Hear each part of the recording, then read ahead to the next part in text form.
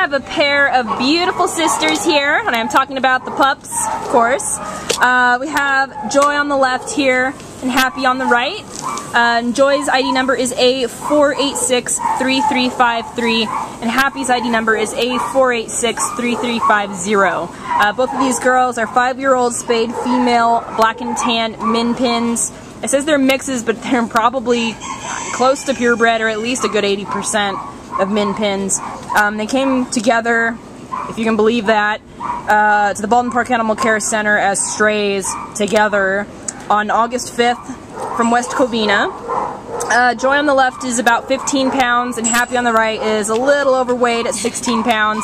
She's a bit squatter than her sister.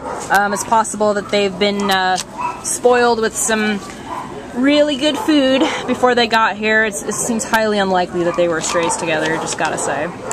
They came in together, seem to show signs of being housebroken.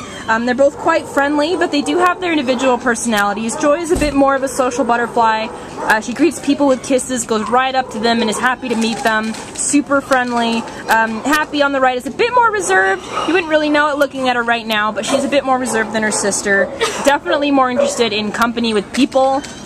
Happy to sit in your lap, is quite reserved. If I was ever to pick a couch potato at Baldwin Park, I'd probably pick Happy.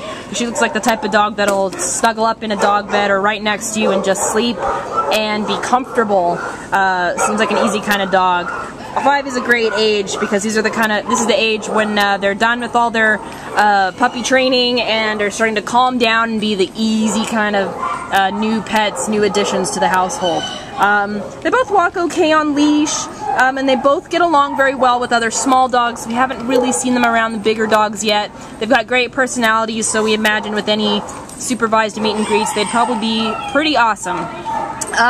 They did come in together and they like each other. We'd love to see them go together, but we can see that it's also quite easy for them to be separated as well, because it seems that they both much prefer human company than doggy company. Not to say they don't like other dogs, but they would much rather please their handlers.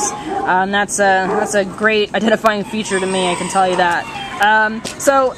Joy and Happy here will make great additions to any kind of household. They're a great size for a condo or apartment, but it would also fit well in a private home. They're just all around great dogs, very easygoing. Great first-time dogs, I'd say, as well. They're here at the Baldwin Park Shelter looking to be adopted, looking for a new home. So come on down, meet Joy and Happy, available now.